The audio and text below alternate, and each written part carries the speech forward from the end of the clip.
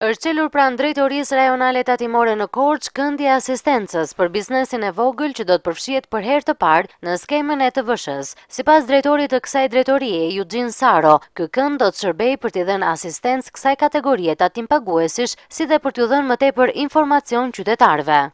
Është krijuar një kënd i cili do t'i shërbejë kryesisht biznesit të ri, biznesit të vogël, atij që do hyte pjesa e TVSH-s, pra 2 deri në 5 milion, por jo vetëm.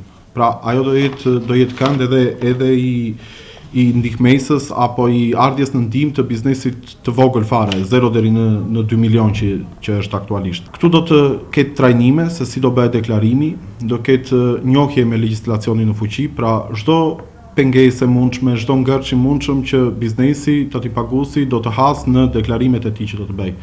Do të ketë broshura të erëpasershme, do të ketë trajnime të tatimpaguesve, do të ketë ndihmesë edhe fizike të tatimpaguesit për të bërë deklarimin e tij për të plotësuar në rregull procedurat e tij ligjore.